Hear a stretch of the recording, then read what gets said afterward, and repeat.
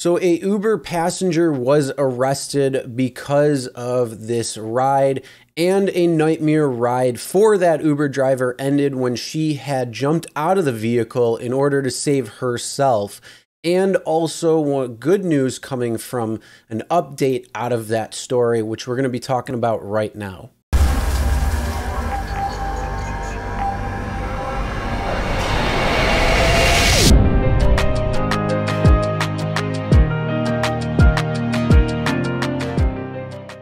Hey everyone, Chris here from Real Rideshare Stories. If you're new to the channel and you're looking for different things within the rideshare industry, whether it's updates to what's going on, news, tips and tricks for passengers and drivers, or what happens on real rideshare rides, start now by hitting that subscribe button and ring the bell for notifications.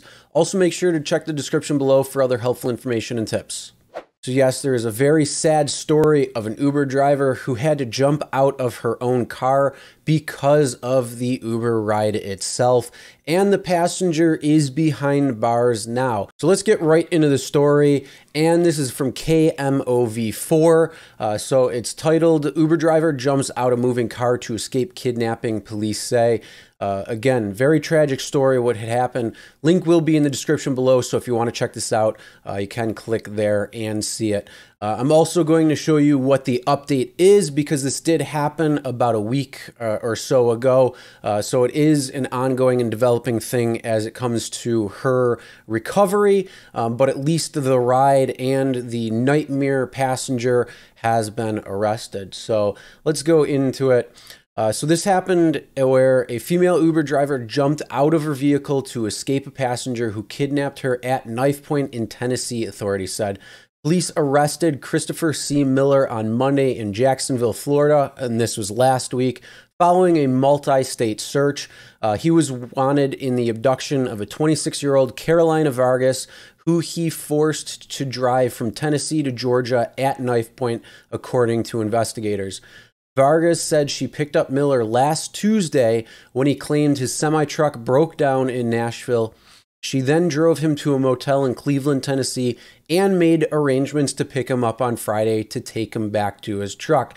So she did drive him prior to that. Everything did seem to go okay, and they made arrangements to have a return trip following on Friday. So she said she wasn't scared, Vargas told WSMTV. Normally, if I feel weird about something, I don't do it at all. When Vargas returned Friday, Miller told her he knew of a faster route to avoid traffic. Vargas began questioning him about the direction they were traveling. Miller then pulled out a knife from his bag and hit her in the ribcage, police said. That is the ugly asshole who did that as well, too. While driving on the highway in Cohutta, Georgia, or Cohutta, however you say it, about 40 minutes outside Chattanooga, she jumped from her car. Vargas hit the pavement and sustained several critical injuries. 3 of her teeth fell out, and the back tire of her car ran over her legs. According to the GoFundMe page set up to raise money for her surgeries. Now, the good thing is there were no broken bones except for the teeth, so that is very good, at least when it comes down to the recovery process. But again, unfortunate thing of what had happened. I know it was my only chance, she said. If I got to where he wanted me to be, I wasn't going to make it out. That's when I grabbed the phone, unplugged it, and jumped. At one point, a woman stopped along the busy highway to help. Vargas calls the woman an angel. I grabbed her hand so hard, and I was just like, please don't leave me. Please, please, please don't leave me, Vargas said. I don't want to die. Please don't leave me, please. The suspect then got into the driver's seat and left her unconscious in the middle of the highway, according to investigators. Like I said, asshole, because I have to only say certain things on YouTube, but I'm sure you're probably thinking much, much worse. And good thing is they did find him. He was also charged with kidnapping, false imprisonment, hijacking of a motor vehicle, aggravated assault and possession of a knife during a crime by Florida authorities. Police say he also had multiple firearms in his possession during the arrest. As for Vargas, she's recovering at home but will need extensive reconstructive dental surgeries. She said she wants to get her story out for one reason. And if it wasn't because I jumped and because I saved myself with God's help, I wouldn't be here. And who knows who would be the next victim, Vargas said. So yes, this was a very, very sad story. The good news is that they did find him as well as be able to arrest him with multiple charges. So hopefully he won't see the light of day for a very long time. And the great news is that she is recovering and she sustained smaller injuries instead of something that could have been much worse, as well as survived the whole ordeal by making the bold and smart decision to jump out of the car when she did. And because this did happen over a week ago, there are some updates when it comes down to it. And this is an article from Fox 17 Nashville where it's titled "Uber driver who jumped out of car to escape attacker continues recovery." So a link will be in the description below if you want to read this entirely. And I'm just going to pull a couple of things out of this when it comes down to it. So it just says 26-year-old Carolina Vegas is still extremely bruised and missing 3 teeth, but today she's taking big steps towards healing with free dental procedures from Lifetime Dentistry in Bellevue. So I just got to say mad props to Lifetime Dentistry for offering your services, your time, and the ability to help this girl out. That is fantastic news. And it says Friday this past week was the first of many dentist visits for Carolina Vargas.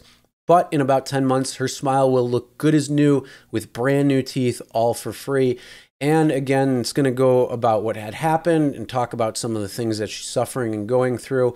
And one of the nice things about that is because a company said, hey, we're going to take care of this for you, it's going to save her about $10,000 to $12,000, which says right here because she doesn't have dental insurance. So the entire process would have normally cost her between that amount. And that is awesome news because it's going to help with a lot of stress being taken off where she isn't going to have to worry about that.